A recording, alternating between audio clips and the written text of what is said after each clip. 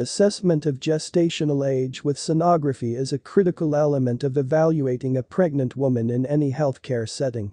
Providing care for pregnant women should be comfortable using basic sonographic techniques to determine the gestational age of a fetus, which helps guide the care of both the fetus and the pregnant woman. Sonography can be used at different levels of gestational development to determine the age of the growing fetus, care of the woman and fetus, and may affect dates that determine the viability of the fetus, expected delivery date, and appropriate growth rate.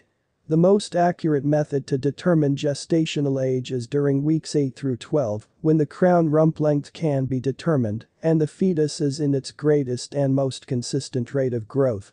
Earlier and later developmental time periods may also remain useful in the appropriate clinical context to confirm dates.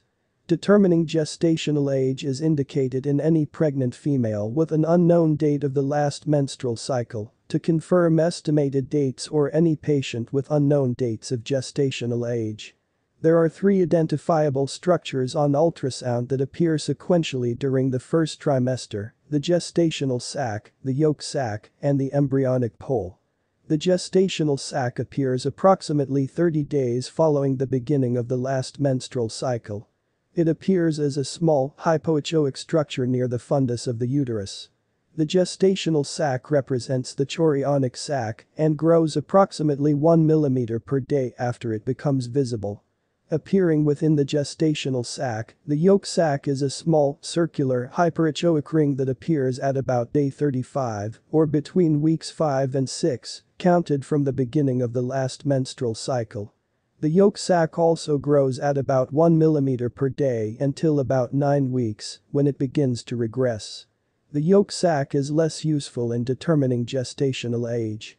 The embryonic pole first appears as a small linear structure congruent with the yolk sac, giving the appearance of a signet ring.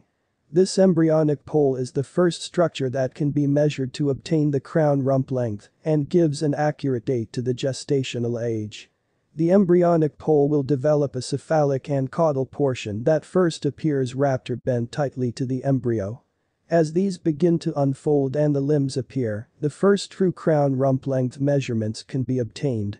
The differentiation between a fetus and embryo occurs at about 9 weeks when organogenesis has completed, and the developing fetus focuses on maturation and further development of existing structures.